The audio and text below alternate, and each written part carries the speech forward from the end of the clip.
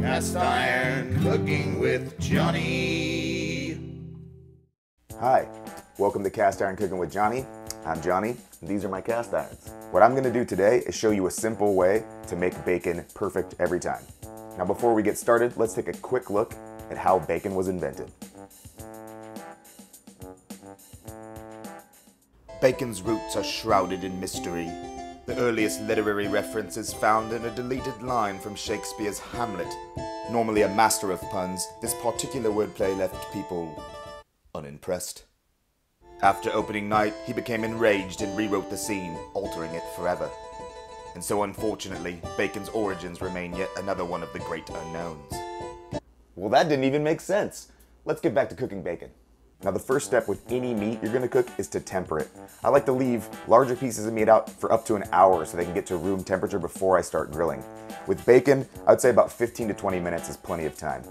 Now, normally with other meats, I would recommend you get the pan to the temperature you want to cook at. With bacon, we're gonna put the bacon in the pan first and let it heat up with the pan. That'll allow the fat to render at a consistent rate and get that non-stick action going. Now you can pull it right out of the refrigerator if you want and start cooking, but getting the bacon to the same temperature as the pan, close to room temperature, will be a better option. So as easy as that, we'll take the bacon and we'll stick it in our skillet. Now today I'm using this 10-inch vintage Pequaware skillet, but you can use any skillet you want as long as it'll fit your bacon. Just place your bacon evenly spread out in the bottom of your skillet without any extra grease or oil. Now if your skillet is properly seasoned and has enough oil on top of it, you're not going to need to add anything extra. I also take the bacon and wiggle it around just a little bit to make sure that some of the fat from the bacon itself is getting into the pan. Now we can take that bacon, put it directly on the stove, and kick on the flames. Now to cook our bacon, we're going to do it at medium heat.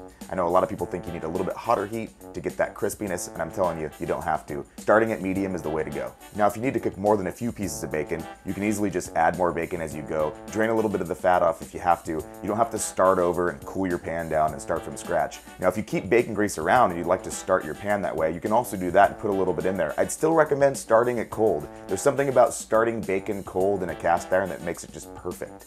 And now we entertain ourselves while our pan and our bacon heat up.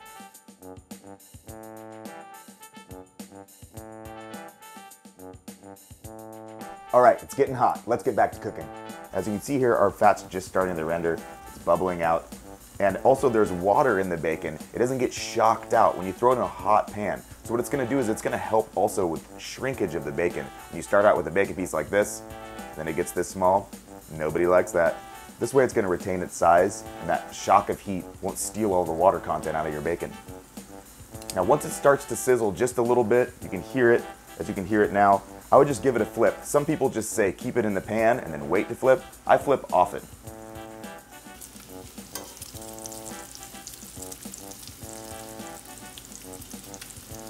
See, now that I've just flipped the bacon, it's starting to curl up around the edges, but it's really maintained its size. Now, shrinkage is an unfortunate fact of life, but this is going to reduce that shrinkage as much as it can so you don't have a tiny piece of bacon when you're done. Now, I would recommend, like I said, flipping it often, maybe once a minute or so, until it's the consistency that you like. Some people like really crispy bacon, some people like it softer. I prefer bacon right in the middle. In order to get there, I just continue flipping until it's done. And as we can see here, the bacon's getting nice and crispy. With that lower heat, that fat is rendering at a consistent rate. It's not just getting crisped up, it's not just getting sucked right out of the bacon and burning. It's also not smoking very much this way. Now we just continue to flip until the bacon is done.